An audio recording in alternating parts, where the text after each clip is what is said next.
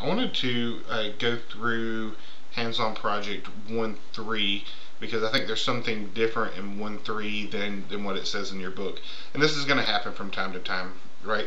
Things change, versions change, but what the important thing is, it's not that the exact button click or the exact result is the exact same with the software as it might be in your textbook. There might be some troubleshooting, there might be some version changes that you're going to go through from time to time. That's fine. It's not going to change the results. If it changes the results, then we have something forensically wrong, right? And that's a big problem since this is our forensics course. So the results shouldn't change, but some of the verbiage or some of the menus may change depending on which version you're using.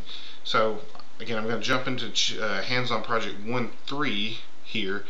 I think I have version 4.15 of Autopsy installed on this machine, and so in the textbook they use version 4.3.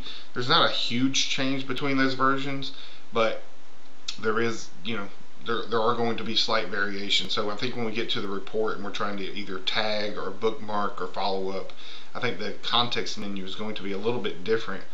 So let's go ahead and jump right in and see what that is. So let's see. So first it tells me to start Autopsy for Windows and create a new case.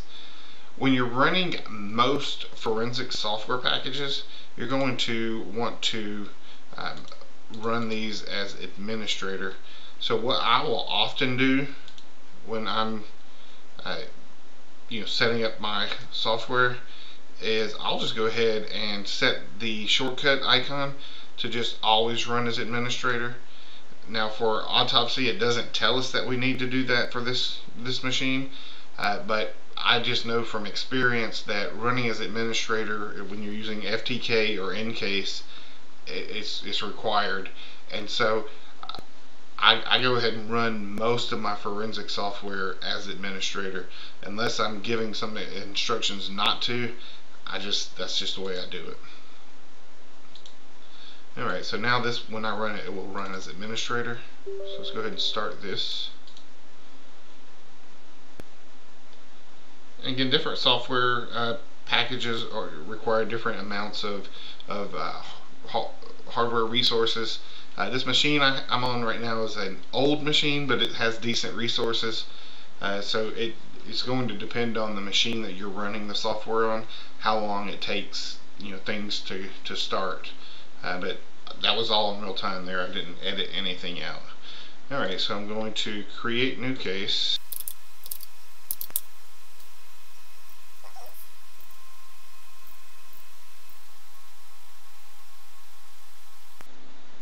So give it a name and a path. Next. Give it a case number.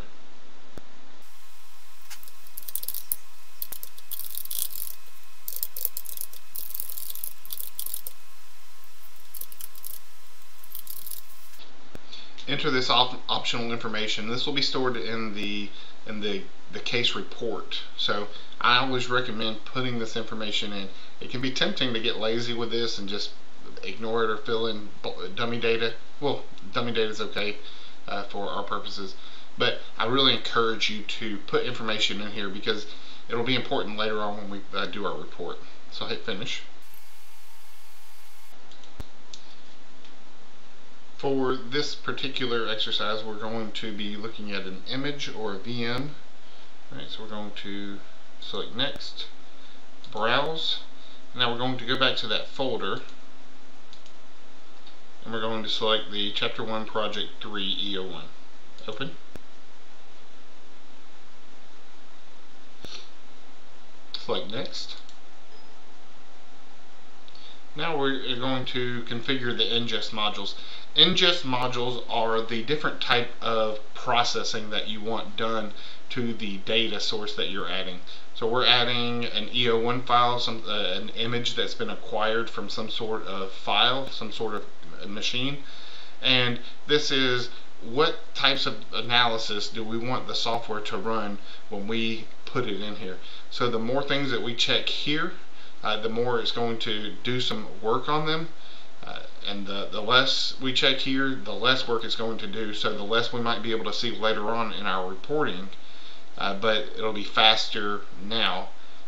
But what we may end up with eventually is we may want to see something that's not available because we didn't configure the ingest modules to do the analysis at this point. So it's pay for it now with time, or pay for it later with having to go back and add these in here. So let's set these as the exercise in the textbook asks you to do, which is select all. Okay, and we'll hit next and finish. And so it's going to take a few minutes for it to go through, and it'll give you a status bar here in the lower right corner. And so right now it's at 0%.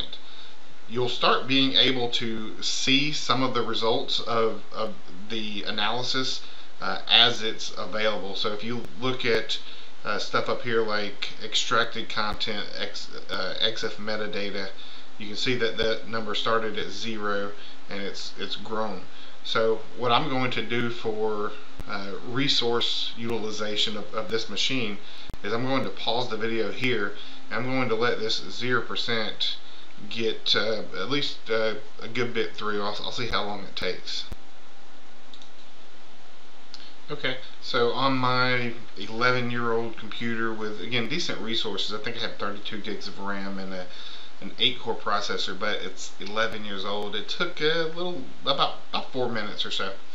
Alright, so next it's asking me to open the tree viewer, which that's what this pane over in the left is, and it wanted me to expand views by file type, by extension, and then select images. Alright, and the results viewer pane, which is over here, this is your results viewer. You see this 144 results.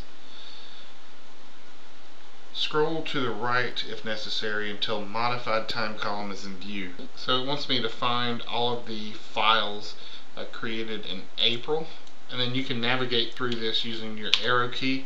You'll see these with the little red X, that means something's been deleted. Alright, and so sometimes you get some of the metadata, or you can get some different information here. See if there's other occurrences. You can get some of the hex code. So again, we can use our arrow key and scroll through. Okay, so it wants us to scroll through the different items that were created in April of 2006. So we've done that, and let's see. So it says press Control click for every file that has a photo of a boat or part of a boat. Right click the selection to point to tag file, then quick tag and follow up.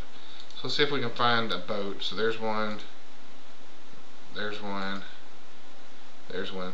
So let's see if we can do these all together and add file tags, and we want to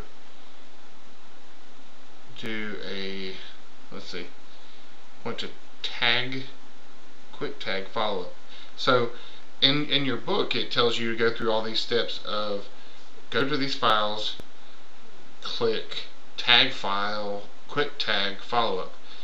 In this new version, this is a small little change, but essentially I can highlight all these files, right click, just hover over add tag files, and the quick tag option is already just listed here, so I can click follow up. Right, and so that tags those for follow up later. Now if I want to go to the tree pane viewer over here, I can look at my tags, and so I can see what items are listed in follow up. So those items are listed there. If I want to go back, and I believe if I want to create a new type of tag, let's see if we can go here, add a file tag, we'll say a new tag, and we can say case 2 Jones, right? So there's another case I'm working on for that, and then say indicates it's notable. I believe that's going to bring it back up so that there will be something that we can add to it. Alright, so now I've added this, this exclamation point. If I do the same thing here and I say add a file, a new tag, and I'll say case 3 Smith. I'm not going to call this one notable, and I bet I do not get the exclamation mark. Right, I just get the kind of, I guess that looks like a yield sign. But what you'll also notice is as I've tagged these items, it popped up over here in my tags, and later on when I go to my report, I can start finding these things and adding them to my report. Also, I can use this in different areas. So I have, we'll say, videos, and whatever this video is, I can now use one of those existing tags.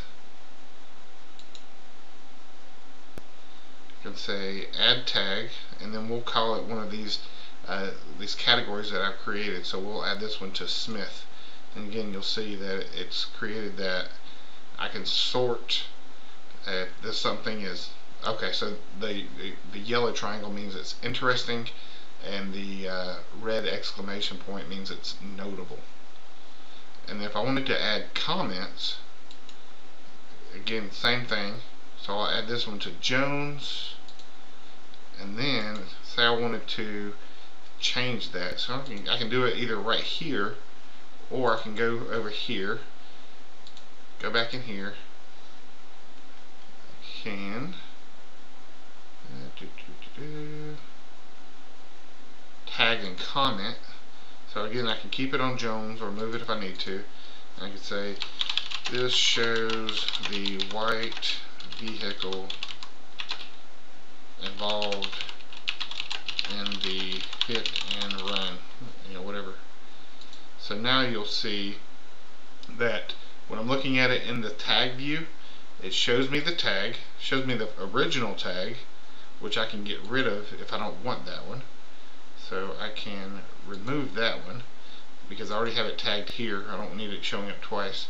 So I have the file path, plus my comment. Now if I go back and view it in the file extension, you'll see that not only do I have my little exclamation point, but now I also have a comment on there. So when I'm viewing it different views, I'm going to get different pieces of information. Alright, so we'll go ahead and finish out the rest of 1.3. So it wants us to now create a report. So we're going to generate report, and we'll tell it to give us an HTML report. Alright, and let's see. Configure artifacts. Let's see, so we'll give this thing a name. We'll say Chapter 3 Investigation. And depending on what type of report you select from this list here, you're going to be able to display different types of information. So some reports generate better or more readable file paths or thumbnails or different things. So it's really going to depend on what you need, what type of report you're going to create. All right.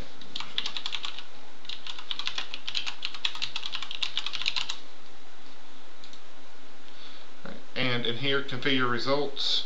So in here it wants us to show the tagged results.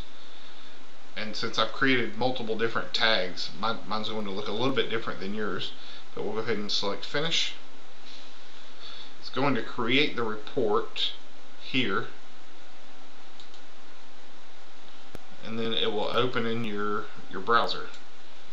Right. And so this is what the report looks like. It's an HTML file. If you were going to share this file with someone, what you would need to do is zip the HTML folder as well as this HTML page for it to work.